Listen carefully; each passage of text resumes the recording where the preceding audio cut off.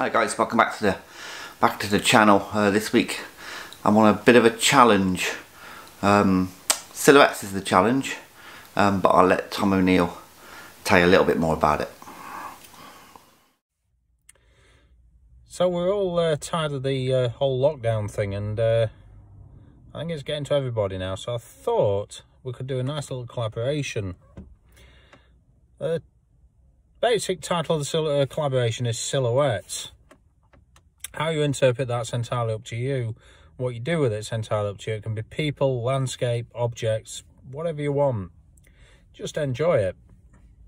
Now, there's no stipulation on time. The video can be as long as you like. The amount of photographs you take, however many you want, as long as it's within the theme of silhouettes. Enjoy. Okay, so silhouettes. When I first heard about this, I actually had a rough idea of what I wanted to do for the challenge. And rather than go outside when things are a bit restricted, I thought I'd create a sunset scene actually from home, using little figures sort of like this to create the shadows of with a sunset behind them. So let's see what we can do, shall we?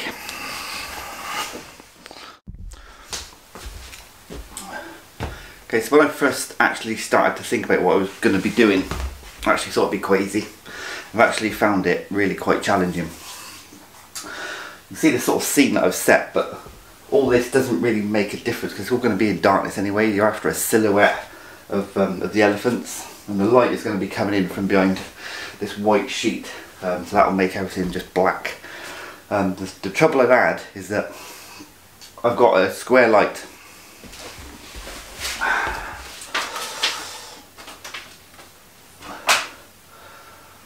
but an orange filter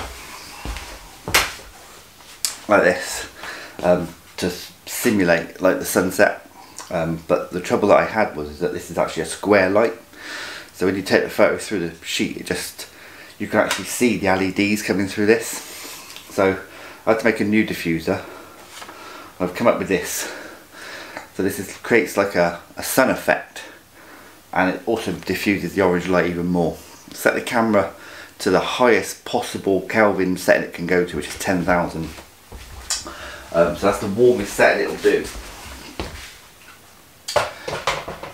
And I've had a couple of practice shots, and it seems to be okay, but when I was taking the shots, the battery for the light started to fade. I've been trying all morning to try and get this right. So that's on charge. I've since been out in the garden and cut some bits of what look like little trees off the garden. They're only weeds out of the garden, but when you stick them to the back of the stand, when you're actually looking through the camera, they actually look like little trees in the desert. I've got this down, thinking that I'd need something sand based coloured, but I actually don't, because obviously you're not going to see them. And I've got various different figures that I sent away for, I think about a £5 for a pack of about 12, and it just means that you can get those different silhouettes with the setting sun. So I'm just waiting for the battery to charge up for the light, and then we can start shooting again. So I'll speak to you in a minute. Okay, so we're still waiting for the battery to charge up for the light on the back there. So I'll just talk you through what the setup's going to be. You can see the figures that I've got up in front of these two weeds that are going to simulate trees in the photo.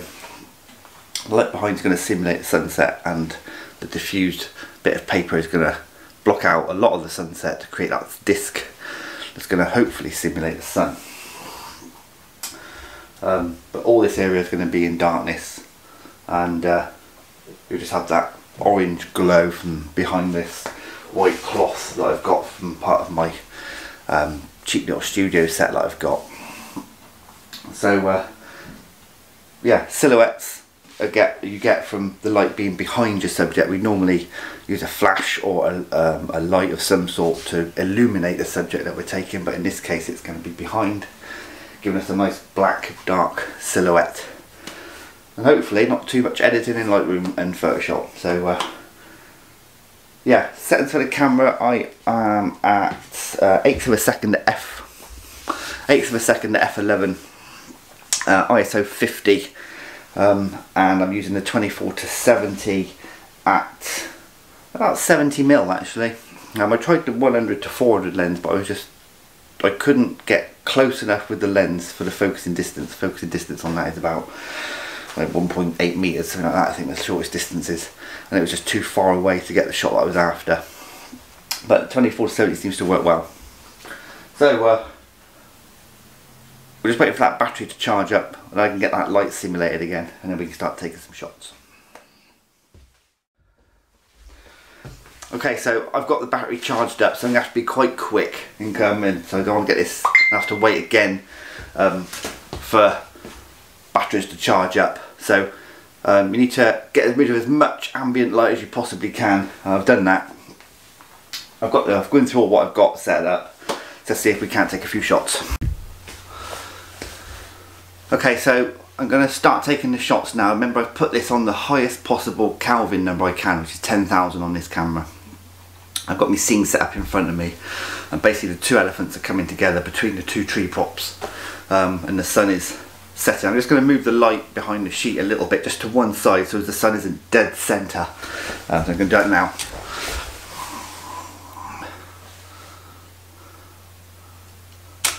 I'm using the live view on the back of the camera. Yeah, that's much better.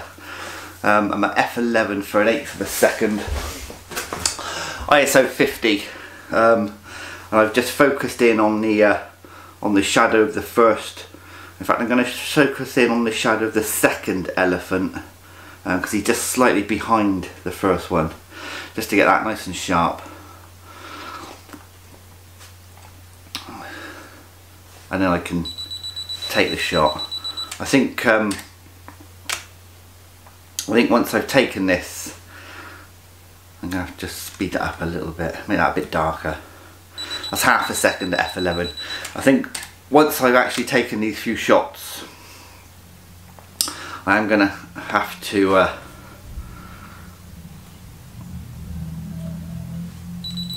do a little bit of magic in Photoshop and Lightroom, because I've got creases on my back sheet which I didn't really realise at the start. So I'm going to have to try and get rid of that. So I'm just going to see if I can get the sheet in a bit of a different spot and take some more shots.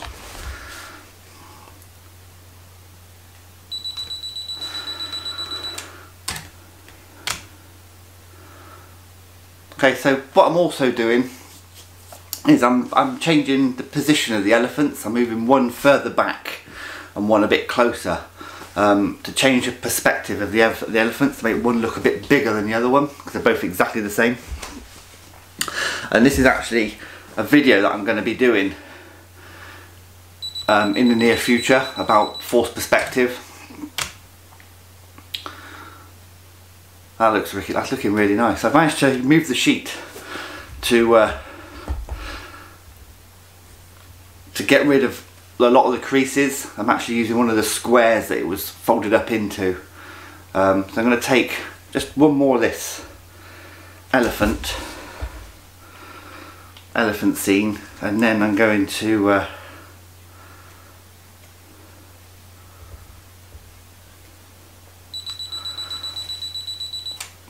change the animals around and see if I can't make something else. I could get this giraffe just to try and make it look like it's eating off one of the trees. That'd be quite nice.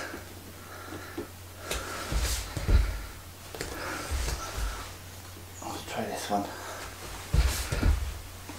Perfect.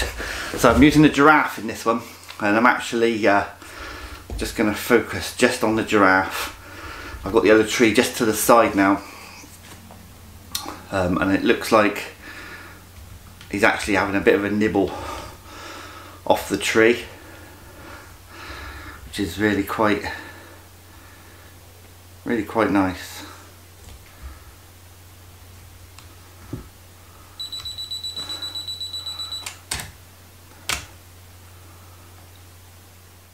Yeah, that's really nice. That's come out really well. Okay, so I've had quite a bit of fun playing about with the different animals and the scene behind me. I think the batteries are starting to go again in that little unit, but very handy little unit to have, and it creates creates the scene that I'm after. I wanted the two trees with the sun setting on one side and the animals sort of going between the two trees. I think I'm particularly happy at the moment, before we get up into Photoshop, with the elephant looks like he's eating off that tree. So I'm hoping that I can sort of boost the colours and play about with the sunset scene and create some nice images. So let's get ourselves up there and see what we got. Okay, so we've got the images into Lightroom, and there's about, I don't know, 15, about 20 of them. And you'll see on this first one why I had to move the sheet, because you can see this crease that's in the sheet. The scene itself looks okay, but this sheet of paper soon disappears, this sandpaper, and I move the sheet so we can sort of move across to one of the ones where I did that. Did I move the sheet? Yeah, I moved the sheet, and I moved the sheet, the actual sheet itself, and I moved the sheet of paper as well. So straight away you can see that's going to need a bit of a crop. So we'll go with a 5x7 and we'll just pull that up. Just be on the edge of that. It's not an ideal crop, but I don't want to lose that sun either. And we will warm it up a tad. We will reduce those blacks, get that nice and dark, reduce those shadows, get nice proper silhouettes. See if we can't get that highlighted. Nice bit, nice bit of dehaze for that sun. And you can see the silhouettes are really starting to show through really quite nicely. Not quite the scene I thought I was going to get, but on the whole, not too bad, I don't think, as a first attempt. That's actually quite nice. I'm going to reduce those blacks a bit more, and we can go down and just reduce that redness a bit, and maybe even change it to a bit more orange. That's a bit better. And now we can just lift those blacks just a little bit. Not too much, that's what we're after. After the silhouettes. Trees didn't work quite as well as what I thought they were, but not too bad. Let's see if we can find a giraffe. And I'm going to crop this one to a 1:1. Because I think this is probably one of my best images, I think. He's just about. Is that the one? Or is that, that's the monkey? Yeah, that's it. He's just eating that top of that tree. He's just sort of nibbling away at it there. And I'm just trying to find that one I just edited. This one.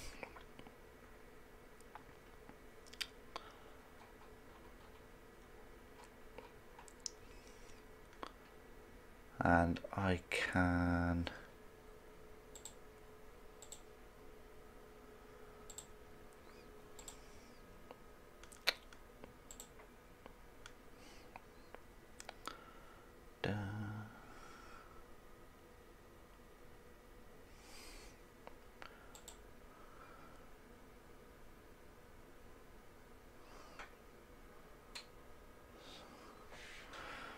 so you can just kind of warm this one up as well, same as we did before. Darken down those blacks, that makes it a bit red. Up the saturation just a little bit, proper. Get rid of that texture, and then that gets rid of that film from the sheet.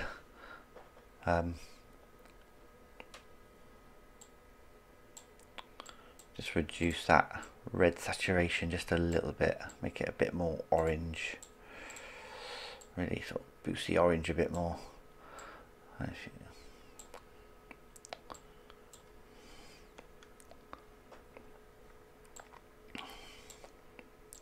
Don't need to sharpen. We can use a chromatic aberration and see what else we can do. We can use this to get rid of some of them specks. That's actually quite nice.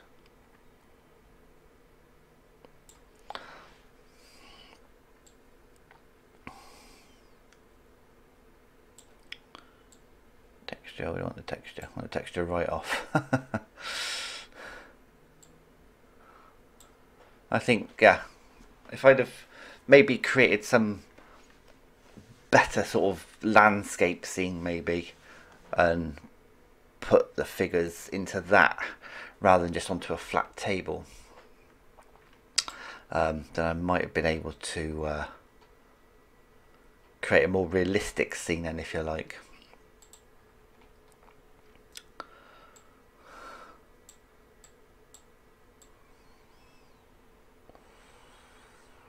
Oh, wait, get that sun coming through.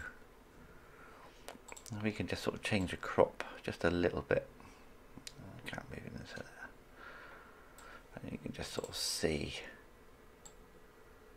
that sort of sun coming through like that. That's actually quite nice because it looks like the sun's just out of shot. It'd be better actually if the sun was lower down. If I'd have had it, if I'd have had the sun sort of here, sort of just on the side on the table, that might have been quite nice. I still actually got it set up. I might actually see if I can go and recreate that and move that sun lower down. Yeah, I think I might try that in a minute. But on the whole, I think these are actually quite nice.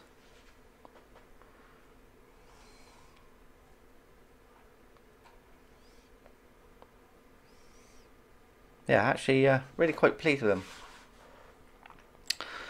them. So I think what I'm going to do is, I'm not going to bore you with all the edits. I'm